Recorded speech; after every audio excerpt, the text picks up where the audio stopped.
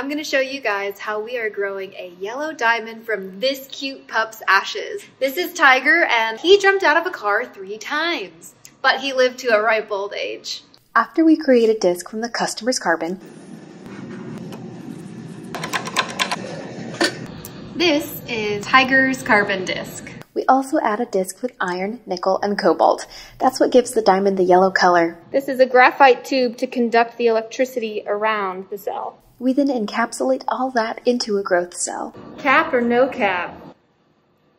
T for Tiger. And that's how we grow yellow diamonds. Fun fact, we can turn yellow diamonds into green diamonds.